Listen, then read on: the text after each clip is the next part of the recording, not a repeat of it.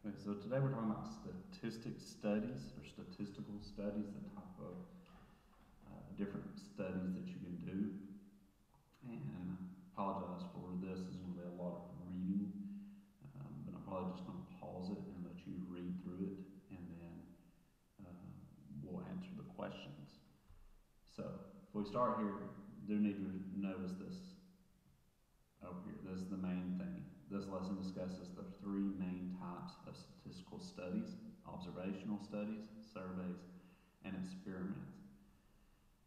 And it defines each type, gives each, for example, and asks students to distinguish between them. So an observational study records the values of variables for members of a sample. There are several types of observational studies. Observational studies are designed to observe subjects as they are, without any manipulation by the researcher. And that's the main point within an observation, is you're not doing any type of manipulation.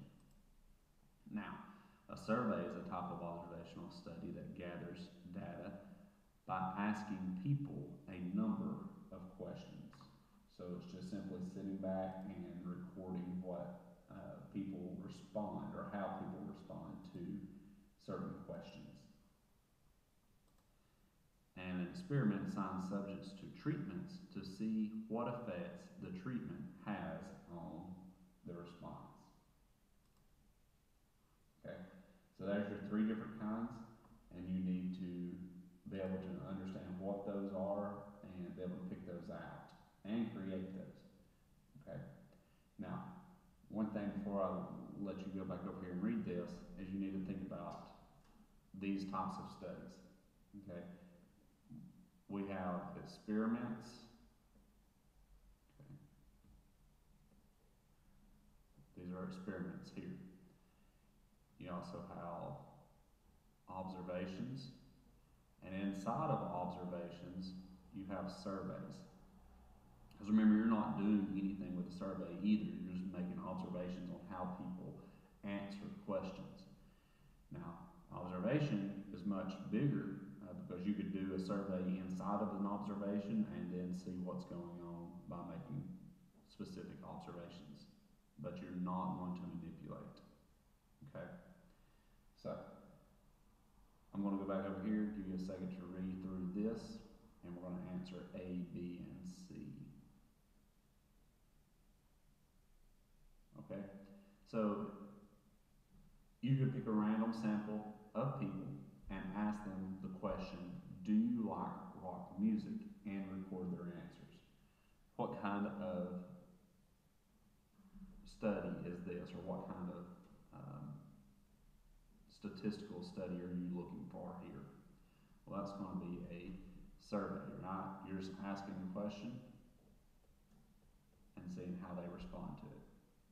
Now, B says you could pick a random sample of people and follow them for a period of time, noting their music purchases both in stores and online. Well, random, following them for a period of time, noting their music purchases, these are things that you're going to be observing.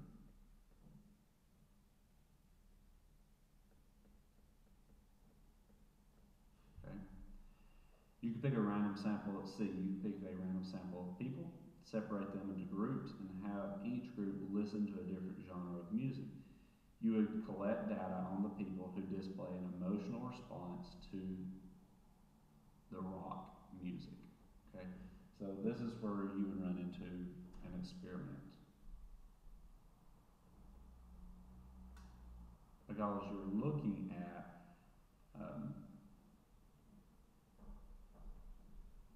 you've done something to the people, right? You've put them in a group to listen to a genre of music. So you're doing some type of manipulation in that. Okay? So hopefully you read through this and understand what a survey, observational study, or an experiment is. Now let's go to the next page. Okay. Here we have a chart, and it says it is easy to determine if a study is a survey A survey asks people to respond to questions, but surveys can be flawed in several ways. Questions may be confusing. For example, consider the following question. What kind of computer do you own? Circle one, a Mac or IBM PC. How do you answer that question if you do not own a computer? How do you answer that question if you own a different brand? A better question would be, do you own a computer? Circle one, yes or no. If you answered yes, what brand of computer is it? Okay, now consider the question. Do you like your school's cafeteria food? Rewrite the question in a better form. Keep in mind that not all students may use the school's cafeteria, and even if they do, there may be some foods that they like and some that they do not like. Okay, so this is how you would record this information up here in this chart.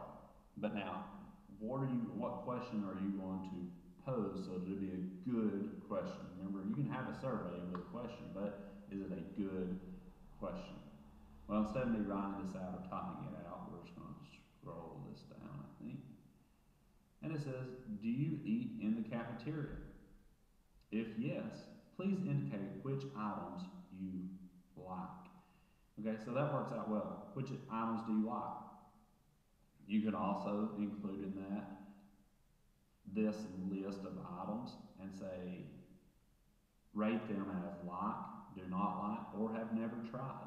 So there's a bunch of different ways, and you need to think about the most accurate to the question that you're wanting to answer, and also get as much information as possible. Here we're just looking at the ones that you like, which we could do. If you didn't indicate those, then you could say the ones that you don't like, but then you may not know if they've ever tried them. So you got to be careful as to how you answer those questions, or ask those questions actually. Question 4, or page 3, sorry, no, we got question 4. B, something else to consider with surveys is how survey participants are chosen. If the purpose of the survey is to learn about some population, ideally participants would be randomly selected from the population of interest. If people are not randomly selected, misleading conclusions from the survey data may be drawn.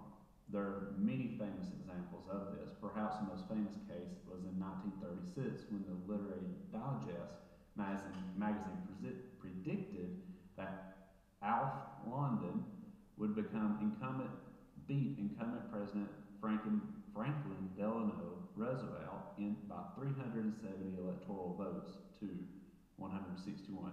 Roosevelt won 523 to 8. Talk about electoral votes there. 10 million questionnaires were sent to prospective voters, selected from the magazine subscription list, automobile registration list, phone list, and club membership list. And over 2 million questionnaires were returned. So 10 million sent, 2 million returned. Surely such a large sample should represent the whole population. How could the Literary Digest prediction be so far off the mark? Okay, so what could have went wrong there? We could have said, okay, we could say that the sample was biased towards the wealthy, because in 1936, during the Great Depression, the wealthy were not representative of the whole population of voters. Another difficulty was that not everyone who received the survey chose to return it. That resulted in what is called voluntary response-based bias. Okay? So if they don't like what you're maybe questioning, they don't respond to it. And then maybe the ones that liked Franklin Delano Roosevelt. Okay? Page 4. Page 4 says an observational study, so we've gone from survey to now an observational study, records the value of variables for members of a sample, but does not attempt to influence the responses. For example, researchers investigated a link between the use of cell phones and brain cancer. There are two variables in this study. One is the extent of cell phone usage, and the second is whether a person has brain cancer. Both variables were measured for a group of people. This is an observational study. There was no attempt to influence people's cell phone usage to see if different levels of usage made any difference in whether or not a person developed brain cancer. Why would studying any relationship between asbestos exposure and lung cancer be an observational study and not an experiment? Well, you're not influencing the study. That's how. All you're doing is making the observation about the exposure and lung cancer. You're not making people be exposed to asbestos, okay? And you're not giving people lung cancer. You're not doing any of those type of things. You're not influencing the study, okay? Now, in the next one, it says, in an observational study, just as in surveys, the people or objects to be observed would ideally be selected at random from the population of interest. This would eliminate bias and make it possible to generalize from a sample to a population. For example, to determine if the potato chips made in a factory contain the desired amount of salt, a sample of chips would be selected randomly so that the sample can be considered to be representative of the population of chips. Discuss how a random sample of 100 chips might be selected from a conveyor belt of chips. So you've got this conveyor belt coming down. You're checking to see how salty they are, or if they meet the desired saltiness. How would you choose those 100 chips? Well, you have to talk about the certain intervals throughout the day. Maybe you take 25 chips between a certain period, or you just do say, let's do 10 chips every hour, okay? And say the factory works at least 10 hours a day, there you go. There's 10 chips every hour, and that would give you a good sample of the population. Because what happens if somebody that worked that morning shift has salted more, they put more salt in there, okay? And then the evening ones, they didn't. So you need to get a good sample between the whole day. Okay?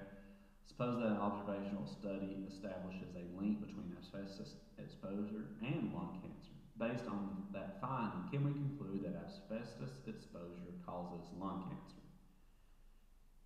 No, we cannot. It is impossible. It is possible there are other variables that have not been examined, okay? Such as whether or not the subject smokes cigarettes, okay? So, just because we see a link doesn't mean a cause and effect scenario. Because of the asbestos exposure, they now have lung cancer. Well, maybe not. Maybe they're a smoker. Maybe they have a genetic predisposal to having cancers. Okay, so you don't really know that. You can't make that assumption. D says write or say to your neighbor the importance about observational studies. Okay, so we've already talked about these. The cause and effect is a very important issue. The main disadvantage in an observational study is that the cause and effects conclusion cannot be drawn from any relationship observed in such a study. Okay. And you need to limit the bias and have a random selection would be another one. We'll let you read that on page 6 there. Okay, it says right here, is the following study, or the following an observational study or an experiment? Why? If it is an experiment, identify the treatment variables and response variable. If it is an observational study, identify the population of It says a study was done to answer the question, what is the effect of different durations of light and dark on the growth of radish seedlings? 3 similar growth chambers, plastic bags, were created in which 30 seeds randomly chosen from a package were placed in each chamber. One chamber was randomly selected and placed in 24 hours of light and another for 12 hours of light and 12 hours of darkness, and a third for 24 hours of darkness. After 3 days, researchers measured and recorded the lengths of radish seedlings for the germinated seeds. Okay, so let's see. It is an experiment. Okay, the treatment is the variable light exposure, whether they're in darkness for 24 hours, light for 24 hours, or light and dark 12 hours each. So those are your treatment. That's the things that you're putting in the experiment. That's what you are manipulating in the experiment. So that's the treatment. Now, what are the response variables? Well, it's going to be the growth, how they have grown. Okay, whether one grew more in light or in darkness, or in the 12 hours of light and darkness. That's the response variable, is the growth. So that's what you're going to have in every experiment. You're going to have a treatment and you're going to have a response variable. What are you looking for? What are you doing, and what are you looking for in this experiment? Page 7 says, in an experiment, random assignment of subjects to treatments is done to create comparable treatment groups. All right, I'm going to let you read the rest of that. It says, how might the biologist go about randomly assigning 12 plants from the 24 candidates to receive weed killer A? Could she be sure to get exactly 12 plants assigned to weed killer A and 12 plants to weed killer B by tossing a fair coin for each plant and assigning heads up plants to weed killer A and tails up to weed killer B? If not, suggest a method that you would use.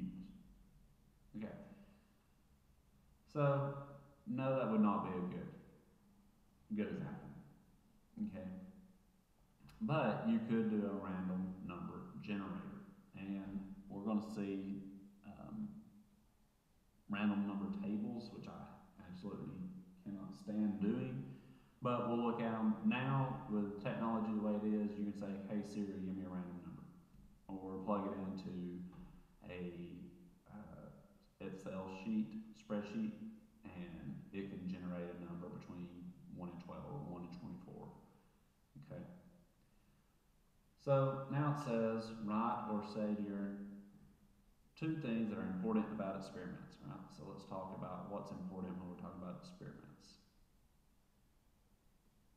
Okay. It says, in experiments, subjects may not have been chosen randomly from a population, but must be randomly assigned to treatments to create comparable treatment groups. Okay. So in the example above, we've got 24 candidates. We're not randomly picking those. We've been given those. Now we need to randomly assign treatments, okay, whether that is weed killer A or weed killer B. Now we need to randomly assign those. That's what it's saying there. In an observation or in a survey, you need to randomly select the choose the population. But here we're not given that example or that option. Now we have to randomly choose the treatment. Okay. Page 8 says, for each of the following study descriptions, identify whether the study is a survey, observational study, or an experiment, and give the reason for your answer. For observational studies, identify the population of interest. For experiments, identify the treatment and response variables. So A says, a study investigated whether boys are quicker at learning video games than girls. 20 randomly selected boys and 20 randomly selected girls played a video game that they had never played before. The time it took them to reach a certain level of expertise was recorded. Okay. So, in this, it's going to be an observation. Okay. It's going to be an observational study. The children were observed, and no treatment was administered to them. The population of interest was all boys and girls who would play the video game that they had never played before. The study was to see who is quicker at achieving a certain level of expertise. So, in the observational study, what is the population of interest? It is those students that would play the game that they had never played before. That's it. And what are you looking for? A quicker achievement of level of expertise. All right, B says, as your statistics project, you collect data by posting 5 questions on poster boards around the classroom and recording how your classmates respond to them. Well, that's going to be a survey, right? You're just asking questions. Questions were asked of classmates. Students may question whether this is really a sample survey since all classmates participated. They were not randomly chosen, but full marks to those who suggest that it is a census, okay? So that's kind of the answer that you may give, and they're saying, good job if you point out that it's not randomly chosen there. It's a specific group, not a random group of students. All right, professional sports team traded its best player. The local television station wanted to find out what the fans thought of the trade. At the beginning of the evening news program, they asked viewers to call one number if they favored the trade and a different number if they were opposed to the trade. At the end of the news program, they announced that 53.7% of callers favored the trade. So this is just another survey. You've asked a question and you've expected a response from it. So this is called a voluntary response. It is a very poor way of gathering data since subjects are clearly not randomly chosen. It's only the viewers of this local television station, and it's just the ones that wanted to respond. So those that are mad about it may call in, or those that are really glad that happened, they call in. So it's not really a fair, it's not a random as it needs to be. D says the local Department of Transportation is responsible for maintaining lane and edge lines on paved roads. There are 2 new paint products on the market. 20 comparable stretches of road are identified. Paint A is randomly assigned to 10 of the stretches of road and paint B to the other 10. The department finds that paint B lasts longer. Well, you got treatments and you've got responses that you're looking for. So this is an experiment. The stretches of roads that are the subjects in this study are randomly assigned the treatment. They're given to you. You've got 20 of them, but you're randomly assigning the treatment. The response variable is the longevity of the paint, how long it lasts. Students may note that the other factors could affect the experiment, like weather, traffic, or other, other lurking variables. That's a good word. Lurking, something we may not actually notice or see there. Okay. The National Highway Traffic Safety Administration conducts annual studies on driver seatbelt use at a random selection of roadway sites in each state of the United States to determine if seatbelt usage has increased. Okay, data are now analyzed over 2 successful years. So 1 year after another.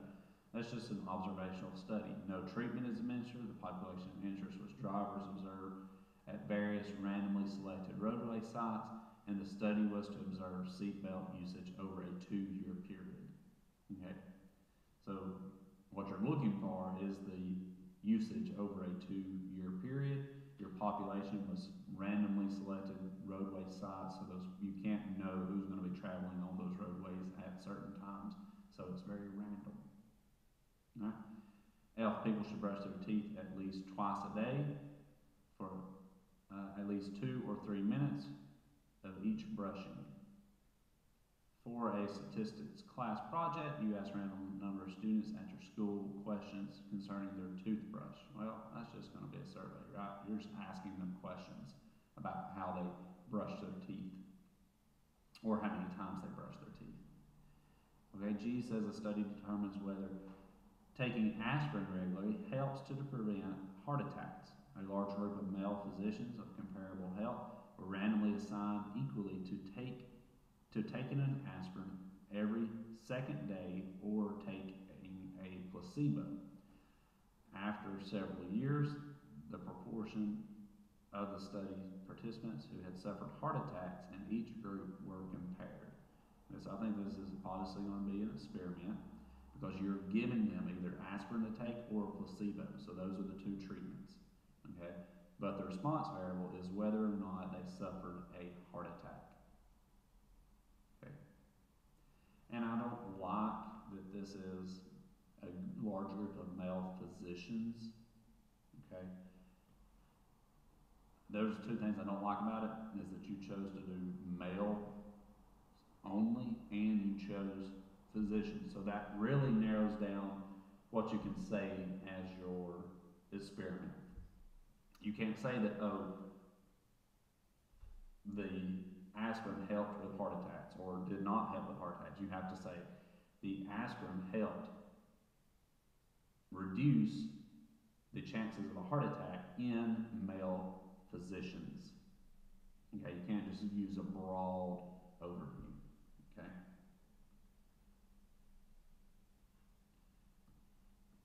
All right. The following is the stated conclusion reasonable. A study found that relationship between the happiness of elderly people and the number of pets they have. Therefore, having more pets caused elderly people to be happier. Well, no, remember, this is an observational study. No treatment was administered to the elderly. No.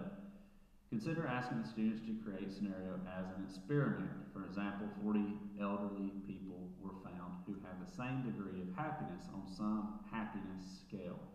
10 of them were randomly assigned to no pets, 10 to 1 pet, and 10 to 2 pets, and 10 to 3 pets. 6 months later, the happiness measure was taken on the people. If, for example, there was an increase in happiness as the number of pets increased, the conclusion that having more pets causes elderly people to become happier would be reasonable. Remember, just in an observation, you cannot use a cause and effect scenario or conclusion. Okay, number 3 says the researcher wanted to find out whether high levels of certain drug given to experimental rats would decrease the time it took them to complete a given maze to find food. Why would the researcher have to carry out an experiment rather than an observational study?